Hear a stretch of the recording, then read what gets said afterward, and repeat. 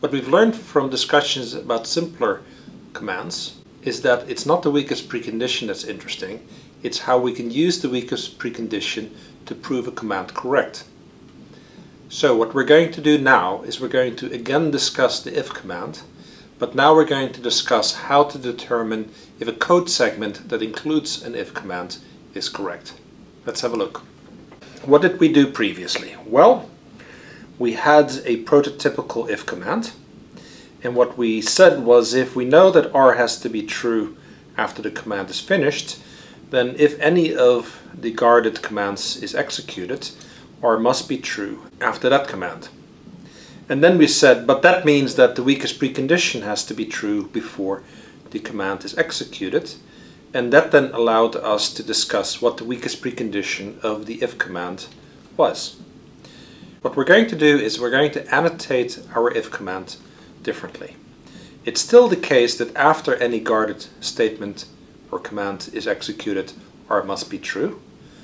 But now we're going to say, look, if Q is true before the if command, and if we know that G0 is true, then immediately after that, and before statement S0 is executed, Q and G0 must be true, and therefore the Hoare triple Q and G0 S0R must hold if this is to be a correct code segment within the if command. And the same thing of course is true for the guarded statement with G1 through GK-1. And what does that mean? Well, we can go down the checklist instead.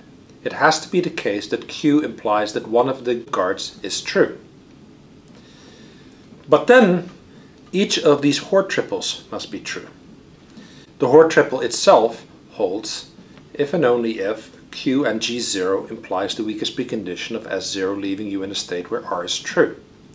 So each of the individual Hoare triples we can check by checking whether this implication holds. What does that mean? Well, it justifies what we call the if theorem. Consider here again our prototypical if command. This if command is correct if and only if Q implies that one of the guards is true, and for each of the guarded commands, Q and the guard for that command implies the weakest precondition of that command, leaving you in a state where R holds.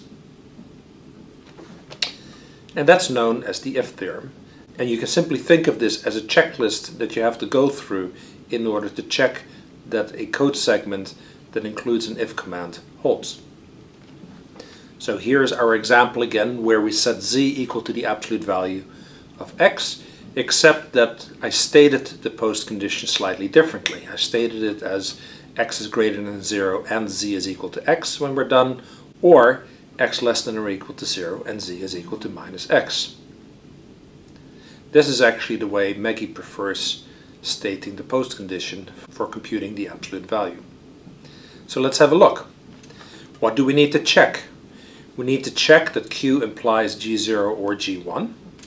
We need to check that Q and G0 implies the weakest precondition as 0R. And we need to check that Q and G1 implies the weakest precondition as 1R.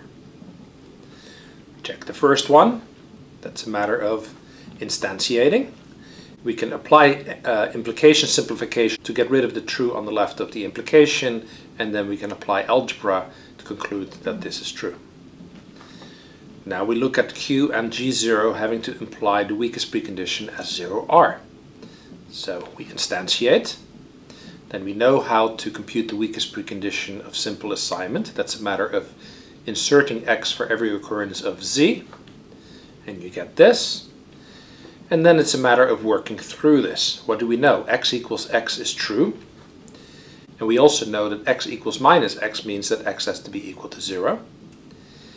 And then we could do and simplification to get rid of the and true.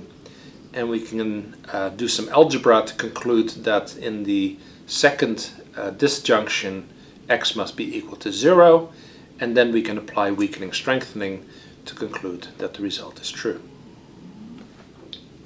So obviously proving that Q and G1 implies the weakest precondition as 1R follows very similarly. So what I'm going to do is I'm going to leave this as a homework, and I will see you in the next video.